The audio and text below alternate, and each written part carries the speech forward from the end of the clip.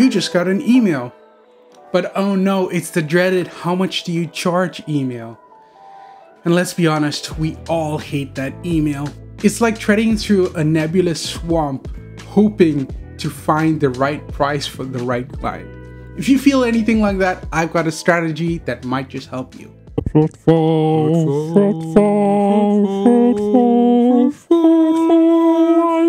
Can we start already? Hey fam, welcome to The Fruitful Life, where I hope to encourage and inspire you on how to live a creative, purpose-driven life. My name is Ashwin Chako, and today we're talking about pricing and strategies. So to get started, let's look at the three key base models that most people use when it comes to pricing. The first is the hourly-based pricing model. It's exactly what it says on the tin, where you set a fixed hourly rate that you charge a client, and your payout is the summation of all the hours you worked on that project. The second one is a project-based pricing model, where you have a fixed rate for a specific job. So for instance, if I create a lot of posters, maybe I have a set rate like 300 euro for every poster that I do. And that way, regardless of who the client is, how big or small, they all get charged the standard rate of 300 for a poster. And the third and most important of the pricing models is the value-based pricing model. Now, the value-based pricing model works very different from the other two. The pricing range is different for every client because it fluctuates on a scale of relativity to the value of what you can bring to that client. So a small company is not going to be charged the same amount as a large company, because the value of the problem that you solve for that company is going to vary quite drastically. So to put it simply, the smaller the problem, the smaller the fee; the larger the problem, the larger the fee. It might be the same job, but to a larger company, the value of that job is a lot higher because of the revenue that job is going to produce for that client.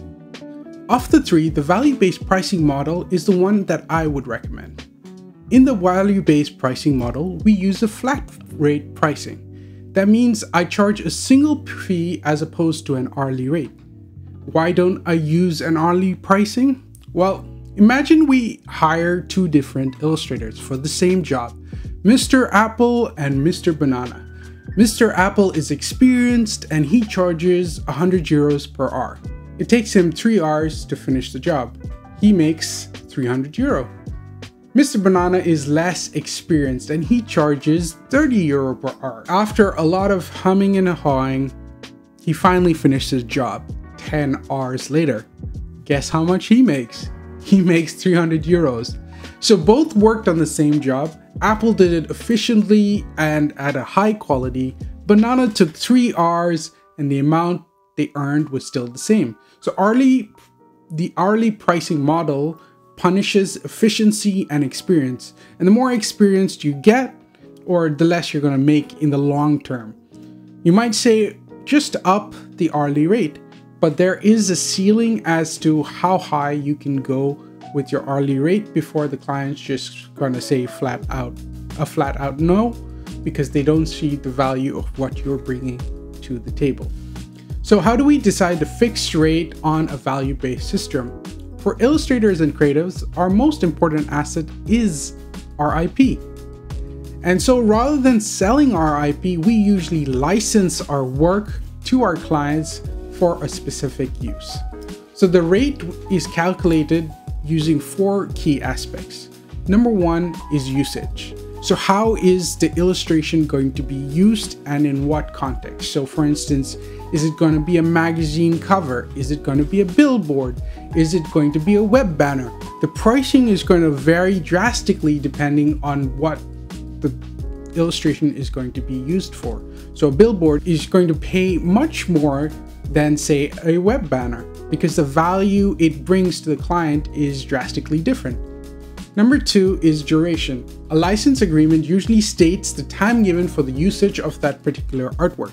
For instance, in magazines, typically they require little more than 90 days from the date of publication. But in other areas of business, the timescape can shift drastically anywhere between a year to 5 years to everything in between. Once the duration has expired, all rights of the illustration go back to the illustrator. Should the client like to use it for other things or expand the duration, those terms can be negotiated with the illustrator.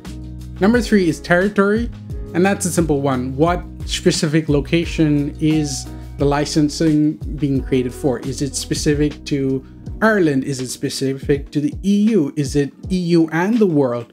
And so based on which one, your rate is going to expand. So it's obviously going to be cheaper in one country, in one location, and the more countries you add, the more expensive your license gets. And number 4 is the client. So you're looking at the size of the client. Are they a big client? Are they a medium client? Are they a large client? Because the pricing is going to vary based on that, because the value of your illustration is going to shift drastically between the 3.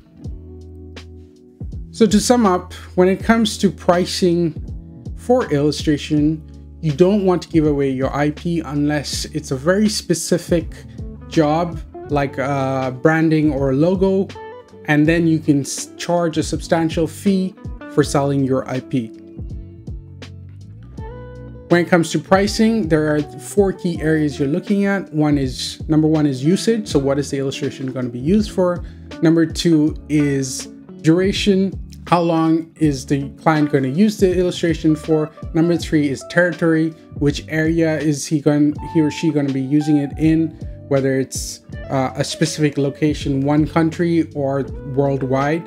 Number 4 is looking at the client themselves and evaluating the job that they're bringing to you, whether it is a small problem job or a big problem job.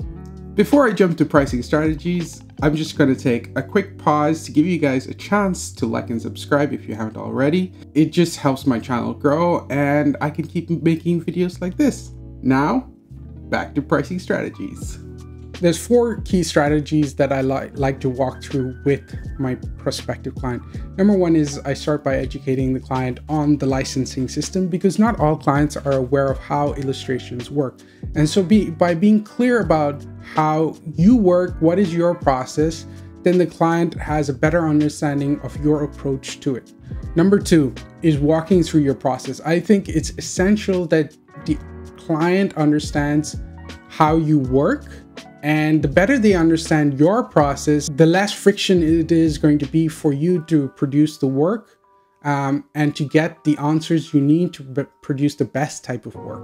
So number 3 is state your MVE, your minimal viable engagement. So as you grow in your experience as an illustrator, you're going to have a value in your head at which you want to start at. And that's based on, lots of experience within the field and saying, at this stage in my career, at this time, the least I want to get paid for a job is this certain amount. And that amount then becomes the lowest point at which you're going to go. So no job that comes through your door, do you drop your price below that point. And so if you have that in mind, you state that to the client, then you can vet the client to see if they're the right fit for you. Number 4 is using a tiered pricing system. So when a client isn't so forthcoming on the budget and they might be a little bit on the fence, using a 3-option system might shift their perspective from, I'm not sure if I'm going to work with them, to which option should I pick. And so the 3 options are, option 1 is the basics. It's the get the job done package, where there's no fluff, there's nothing really extra in it. It's just the bare minimum that you can present within a package. And of course, even within a bare minimum, always strive to do a little bit extra so that the client leaves satisfied, feeling like they get a great bargain. Option 2 is what I like to call the sweet spot. It goes that little mile extra than your essential package. It gives them, it shows them what else you can do, what sort of usage rights are within the scope of that, what sort of hand-holding process there is. For instance, A few more revisions, a few more meetings are included within that package, but it's not the full thing. And last but not least is all in. So this is your 5-star treatment. They're getting extra revision rounds, they're getting access to more usage rights. You're basically giving them more access to you and more access to your time. That's it for me. I hope you found that helpful. If you did, please do like and subscribe, and I will see you guys in the next video.